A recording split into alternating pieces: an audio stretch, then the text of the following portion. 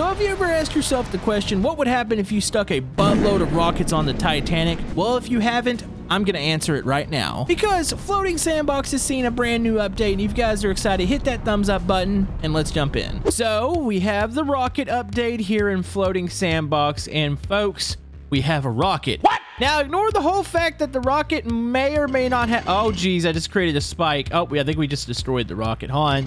It's fine, I can fix that.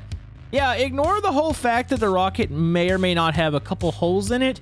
I'm sure everything's gonna be okay. So, all we've got to do, we can up the rocket thrusters here. There we go. You know, I should probably just use the hotkeys for these instead of not doing them all manually. And check this out.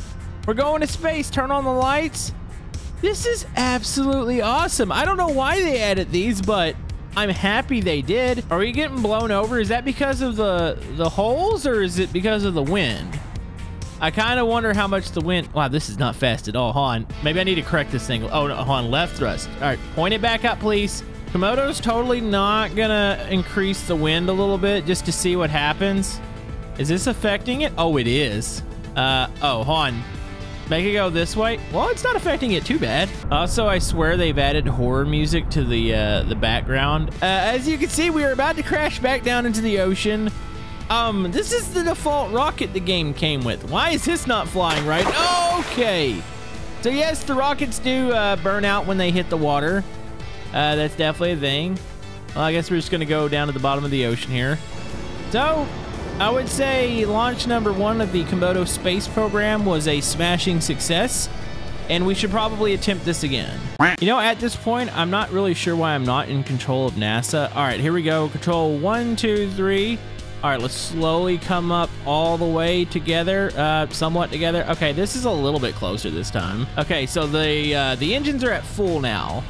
Maybe we weren't quite there yet. Maybe it was the hole. Hold on, I need some physics probes here. Let's get some data. Okay, physics. We're calculating. Hold on, what about down here by the rocket? Is that actually hot? So I've got another question to ask. What if I were to slice this rocket down the middle here? Let's go. Yoink. Does it separate? And nope.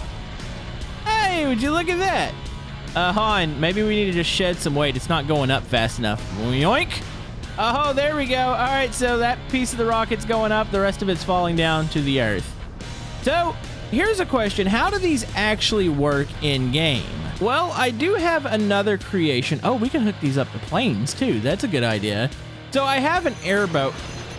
I had an airboat. I think I need to reset the world real quick. So I have an airboat here. This will actually show us what it looks like on the water, opposed to just going straight into the air, because obviously if we stick these on like the Titanic or something, that's what we're gonna need.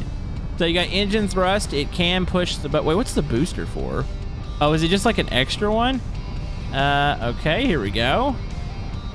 Oh, dude, that is actually fairly efficient. I feel like you're gonna need a lot of rockets to push the Titanic though. Here we go, tsunami time, and are we gonna break through it? It might just shut off the rockets. Oh, shut them off and they cut right back on. Hold on, going over the little ripples behind it.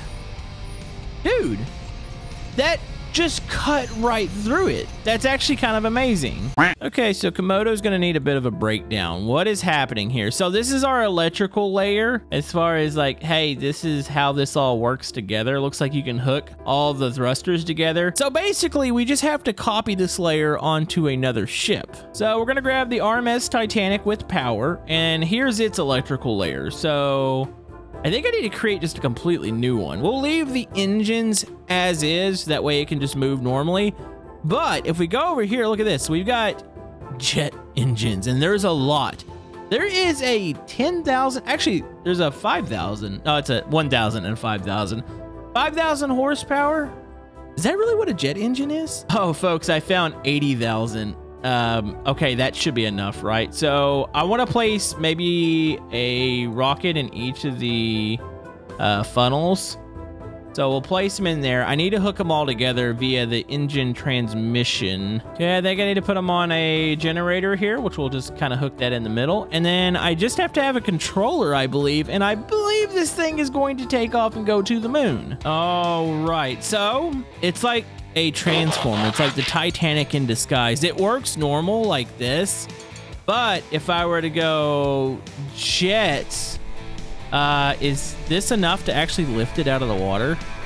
Here we go. Oh, no, it was enough to break it in half. So I feel like it broke towards the front of the ship because there was no actual rocket thrusters there.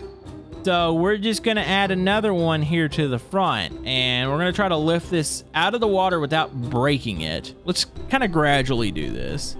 Wait, why is my front thruster not turning on?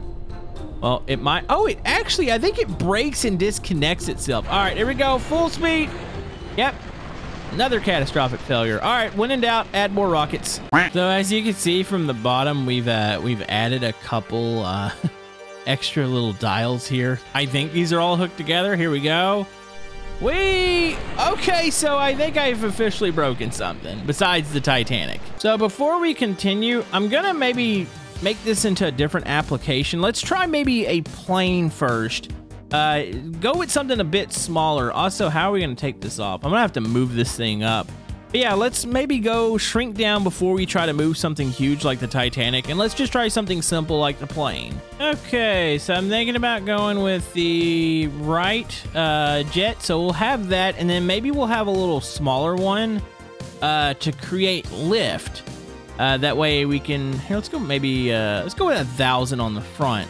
So that should create lift in order to lift and make it go forward, I think. Either that or I have it backwards. One or the other. I'm not really sure. All right, for science, let's drop it. And, hold on. Did I really put those on backwards? Let's go. Yep. The thruster that's supposed to push it forward is officially on backwards.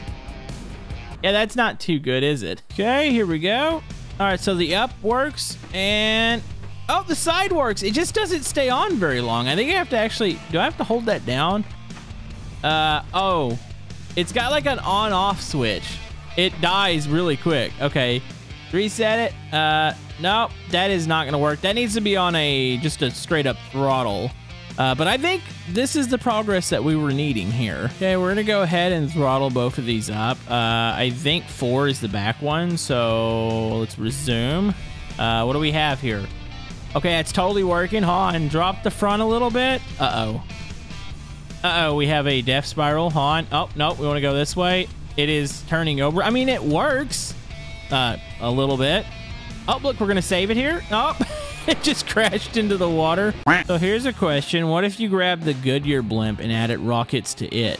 That's a good idea. It's full of helium. It won't explode, I don't think. Well, what in the heck did I do wrong here? So I've hooked this one up exactly like I've hooked the others up. I've done this a couple times now, and my Goodyear blimp is not working. Camodo is not very satisfied. You know what happens when I'm not satisfied? We stick a heat lamp to it. Okay. Is this one not filled with explosive gas? Oh, it might be the Hindenburg. The more heat it gets in it, the higher it goes. Well, I think we fixed the problem. We didn't need jets in this at all. We just needed to catch it on fire. Uh-oh, I think it's starting to turn on. Keep the heat in. It's got to heat it up. We're going to send it to space here. This is perfectly acceptable. Dude, look how high we are in the sky. Like, I don't even see the ocean anymore. On, heat it back up towards the front. There we go. I think there's a chance it might break apart here in a second, but we're fine. I just got to counter heat on each side. That way I can keep it nice and stable here. Okay, we better pretend like this didn't happen. There we go. Thanos snap. That was absolutely beautiful. Okay, we're doing it. We're gonna give the Titanic pretty much infinite propulsion. So we're gonna go with the biggest engine we have, which is the 8,000. Yeah, I think I might have been calling it 80,000 earlier, but that's fine. It's close enough. I mean, that's not that big of a number as far as being off. I mean, it kind of is, but you know, we're good. All right, so we are ready for our maiden voyage here. Let's see, throttle. Camodo didn't totally put the thrusters on the wrong side. Wait, does this even work? Is this enough to push it? That's the bell. Oh, it is. Okay. Oh, it's more than enough to push it. We just ripped it in half again. Okay, note to self: aim these thrusters the other way. Thrusters are now aimed the right way. That's 1 notch up. Let's go another notch. It only takes 2 notches to move this thing. Dude, this is way more efficient than the normal Titanic. Like, we are booking it right now. Okay, so it's about half throttle there. The ship is oh, it's gonna break in half. Oh, the front half's still moving. Is it even sinking? Did it? Wait, there is a chance that it broke right on where the watertight doors are, and the front part of this thing is completely fine. So, hey, if you booked your tickets in the front half of the Titanic, you're good. So this music is so epic when it comes to sinking. Okay, it's gotta be the whole fact that I've got too much maybe in the back, so let's do another set in the front. Okay, so now I have 2 throttles hooked up, so let's go the front one, and then we're gonna go one up on the back. Okay, let's go one more notch in the front. Now it's moving. Let's go one in the back. I'm hoping this makes it to where it doesn't snap in half. So we have a little bit more even throttle distribution, even though it still kind of sucks. Okay, now we need to go ahead and throw a tsunami at it because for fun reasons. Yep, the game has officially triggered every tsunami behind us here. Oh, this is going to be very, very unpleasant. Oh, there's a big wave in front of us. That wasn't too bad. I really think it would cut right through them. And there's the wall. I kind of feel like here, I've got the game paused. Let's just go full speed on both sides and just see what happens. All right. Yep.